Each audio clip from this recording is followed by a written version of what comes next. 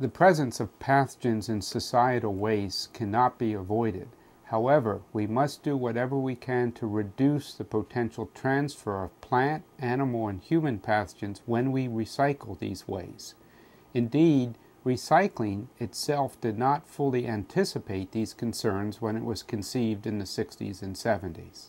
Plant pathogens and waste that can cause serious problems with garden crops and shrubs include Pythium, Rhizoctonia, and Fusarium. At Woods End Lab, we are carefully studying the detection and control of these organisms, including methods of natural suppression, in order to more safely utilize natural waste. Today, there is a great concern about the presence of E. coli in the food chain. Generic E. coli is a member of the common fecal coliform group tested in many laboratories, yet requiring a separate step for confirmation.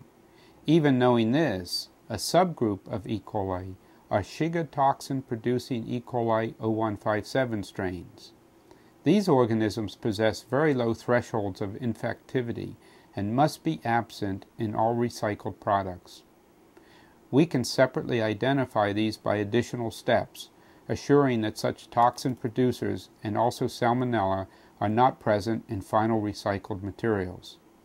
Careful laboratory procedures, enumeration steps, chemical toxin confirmation, all of these belong to the set of proper laboratory procedures.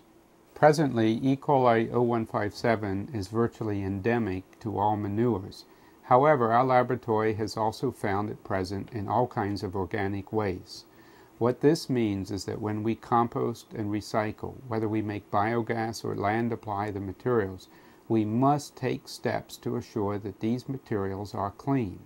In this way, the work at Woods End Laboratories is assuring that recycling is conducted in a sustainably hygienic fashion.